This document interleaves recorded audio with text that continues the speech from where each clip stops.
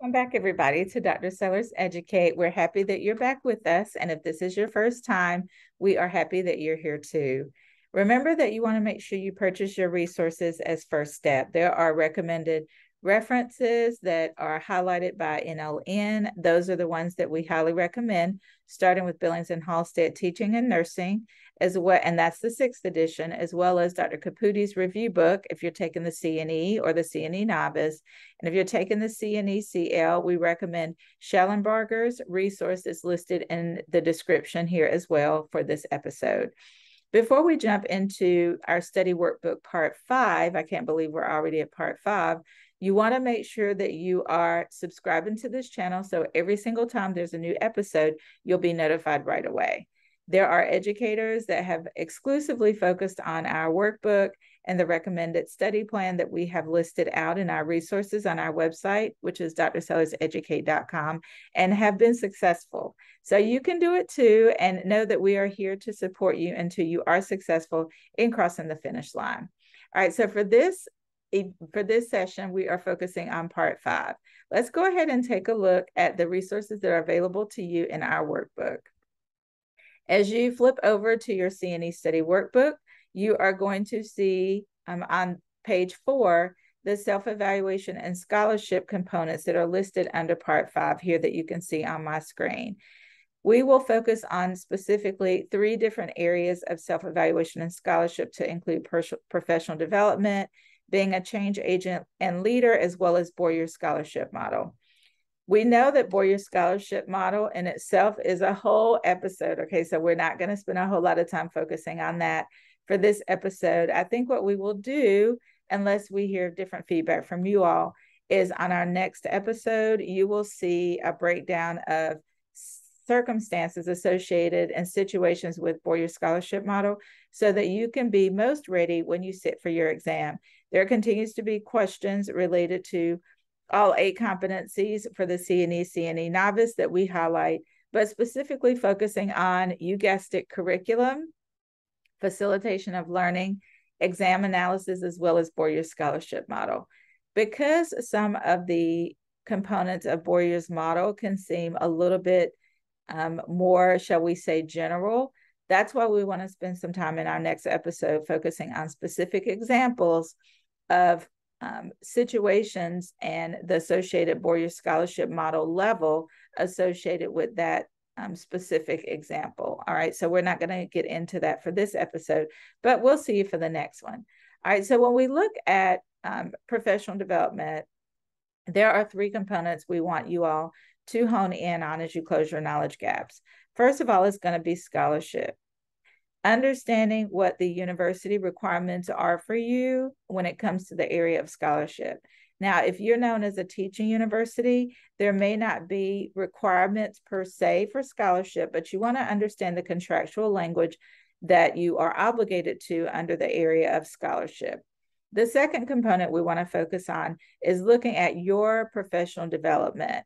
NLN talks about the importance of us maintaining our professional relationships with our clinical area of specialty, as well as our nurse educator area of specialty. We know that certification is the mark of professionalism, and the key step in the process of us really validating nursing education as a specialty is by ensuring that we are staying current in the knowledge and awareness that we have about those evidence-based practices associated with teaching strategies, evaluation strategies, so we can incorporate the most innovative teaching strategies to enrich the learning experience with our students.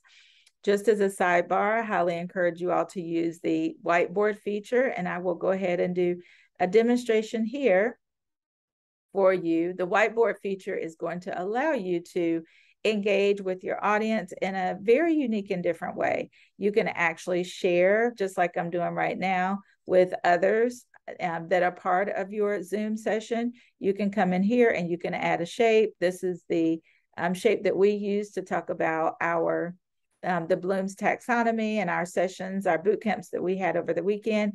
And we simply, once we were able to draw our triangle, we simply type the 3 learning domains. You can actually engage with your audience and they can type on the whiteboard as well, which is awesome. But we talked about the 3 learning domains. Just as a refresher here, they are psychomotor, cognitive, if I can spell. And what's the third one? If you guess affective, you are correct. All right, so that was a really neat way for us to engage in a different kind of way. And you can also draw on your whiteboard. And if you're like me and it's tough for you to draw and have a clean triangle or clean circle, you can always just go to your automated, you can see shapes here, which is cool. But if you want to go back to drawing and you feel comfortable in your penmanship, then you can definitely use that feature. Another quick feature is the sticky note. I like that as well. So it's just making it a little bit more fun. You can change the color of the sticky note. Again, this is all about using innovative and creative ways to further engage our adult learners. That's what this is all about. And then you can close your whiteboard at the top. So just a great interactive way to engage in the learning experience with our students. All right, so that was number 2. And then number 3 is just making sure that we are being responsible for our learning, right? So number 2 is professional development. That's where we are engaging with our professional organizations, being actively involved with NLN, receiving updates about new research or evidence related to how we can be a better educator, and then also staying closely connected to our clinical associations and organizations. All right, so that was number 2. And then number 3 is being responsible for our own learning and development, right? So engaging in those professional development opportunities where we are completing contact hours. And like you all are doing right now, where you are engaging as a lifelong learner, being committed to advancing your knowledge and expertise as an educator. Now, of course, we're going to have some opportunities through professional organizations like NLN. But again, it's about us assessing kind of where we are as an educator, identifying where we want to be, and then utilizing tools to help us close our knowledge gaps. Very similar to what you're doing right now with the CNE and CNE Novice and CNE Clinical Review, right? As you're moving forward on your journey, you're doing that self-assessment to think about and look at where you are regarding the competencies for us as educators, and then where you need to be. Some of the key components that we talked about already are going to be the resources, and the second component is going to be that study plan. So what you want to carve out is going to be, generally speaking, for 6 to 8 week time frame, anywhere between 8 and 12 hours a week. Looking at the 2 competencies to start out with for CNE is going to be facilitation of learning. That's where you're going to spend a larger percentage of your time, because there's more than a third of the exam that's going to be covered under just those 2 competencies.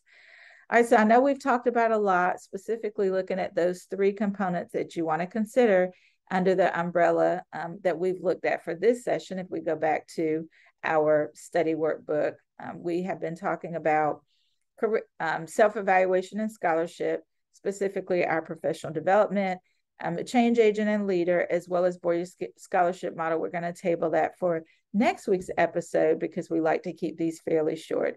All right, so as we close out for this episode, we want to remind you that the study workbook is available on our website.